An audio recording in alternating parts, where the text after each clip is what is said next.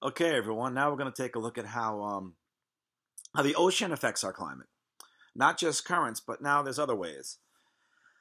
Now let's start this off with a sort of a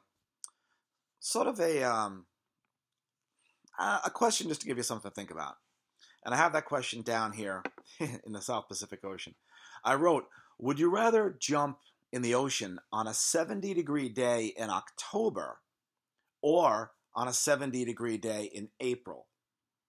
Now, you might be thinking, well, what's the difference? Both days are 70 degrees. What difference does it make which day, an April day or an October day, that I jump into the ocean? Well, to help us answer that question, I just want to give you a little quick do now task.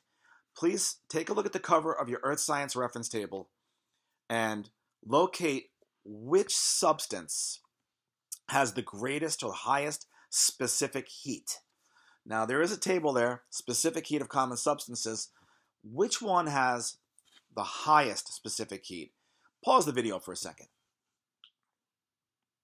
Okay, so you've looked it over, and hopefully you found that the substance with the highest specific heat is liquid water. And you'll notice that liquid water has a significantly higher specific heat than anything else on that chart. More than granite, more than iron, more than copper, more than basalt. Now, what does that mean about water? What it means is that water is the hardest substance to heat up.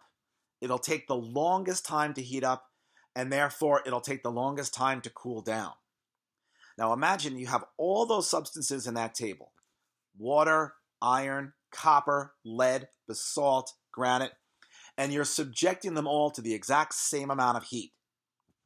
Well, lead temperature would rise the fastest, and water's temperature would rise the slowest by far. So it's very, very hard to get water warmer. The temperature rises very slowly, and it requires a lot of heat to make the temperature rise. And remember, if it heats up slowly, it also cools down slowly. So now, let's go back to the question we started all this off with. Would you rather jump in the ocean on a 70-degree day in October or a 70-degree day in April? Well, let's think about that now. If you jump into that ocean in April, well, that water is going to be pretty darn cold because it's been cold all winter and it hasn't had much of a chance to heat up. And remember, even though it's 70 degrees out, the ocean still hasn't heated up because it takes a lot of heat to make that temperature rise. Now let's take a look at what happens if you jump into the ocean in October. If you jump into that ocean in October, well, that ocean is still holding a lot of that heat from the summer because it takes a long time to cool down because it has such a high specific heat. So basically in April, the ocean hasn't warmed up yet. And in October, it hasn't cooled down yet. Now that's going to affect our climate. So let's think about this. Let's go up to the top to our paragraph here and let's fill in some missing items and see if we can make sense of this. All right, it reads as follows. Land and sea locations have different temperature ranges. Since land gains and loses heat so much faster than water does, inland areas tend to have warmer summers and cooler winters. Now, we were going to call that a continental climate. And that means that it has a greater temperature range. Okay, so the temperature bounces around more in there. Now, by the ocean, let's think of what's happening. By the ocean, remember, in the summertime, that water is still heating up. It still takes a while. It hasn't heated up yet. So that's going to cause the summer to be a little cooler by the coast. And then in the wintertime, the ocean is still holding some of the summer's heat. So the winters are actually going to be a little warmer by that ocean. Now, we're going to call that a maritime climate. That's a word you've heard before. And that means that it has a smaller temperature range. Okay? Okay. So now, based on what we've just learned, let's take a look at the bottom here. And we have location X and we have location Y. Location X is in the center of the continent. Location Y is located by the coast. So let's take a second and classify both of these with these 2 points down below. Location X has what kind of climate and what kind of temperature range. Location Y, what type of climate and what type of temperature range. Pause the video, fill those in. This will count. Okay, so now that you've done that, let's see what you got. Now, location X in the center, that's what we're going to call a continental climate.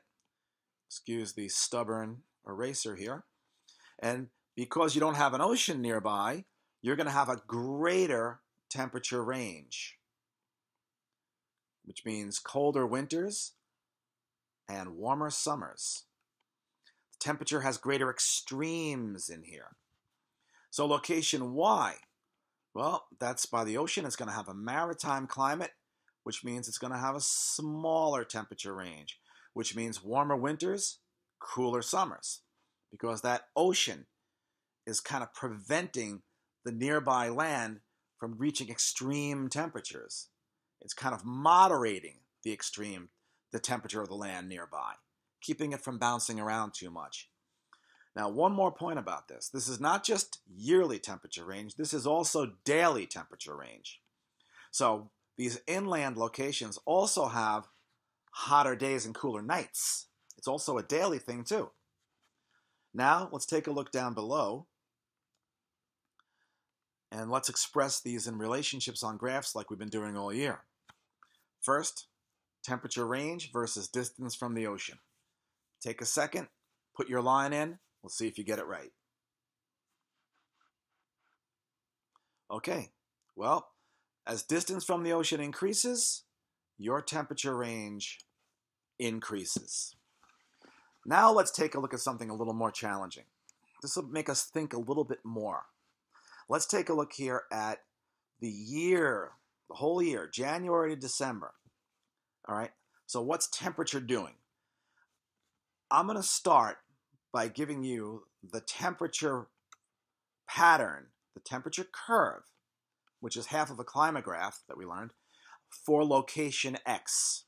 So let's say that this is the temperature curve for location X. That's location X's temperature curve. Highest temperatures in July and August.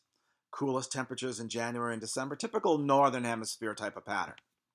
Now, what I would like you to do right now, since I've given you the temperature pattern of location X, what I would like you to do, maybe perhaps draw this with a colored pencil or a dotted line.